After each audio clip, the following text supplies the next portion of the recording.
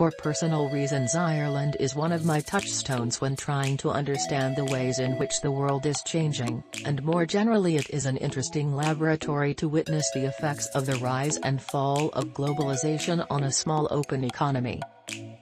Globalization has markedly changed Ireland such that the Ireland of the 20th century is drifting steadily out of the collective memories of Irish people.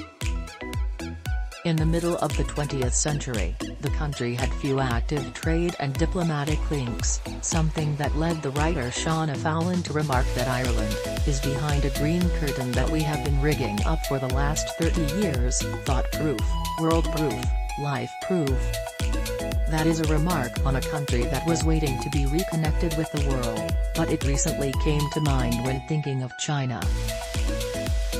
Also, this week the Women's Tennis Association, WTA, have suspended their tennis tournaments in China in response to the disappearance of the player Peng Shuai.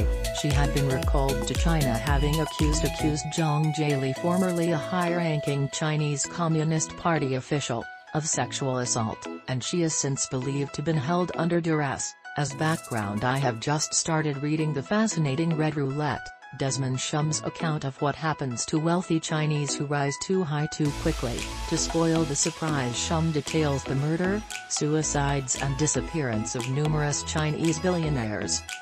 Couple this with China's antagonizing of nearly all of its neighbors, some of whom also threaten it. Other snippets such as a collapse in passport issuance by the Chinese government, notwithstanding COVID, the exigencies of China's COVID policy and a growing range of moves to establish self-sustain.